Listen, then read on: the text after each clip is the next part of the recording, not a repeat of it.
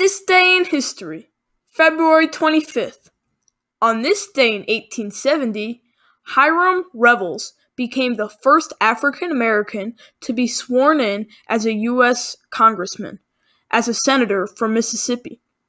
He was only senator for 1 year, as he was voted to finish the term of one of the state's seats in the Senate.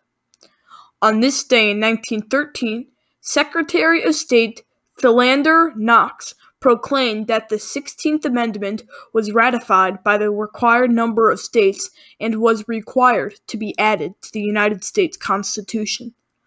The 16th Amendment says that the Congress shall have power to lay and collect taxes on income from whatever source derived, without apportionment among the several states and without regard to any census or enumeration.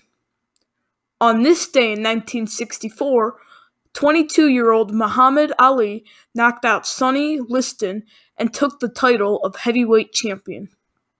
In Muhammad Ali's 61-fight career, he won 56 of them, 37 of which were knockouts.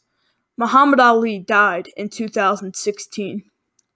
Thanks for watching This Day in History.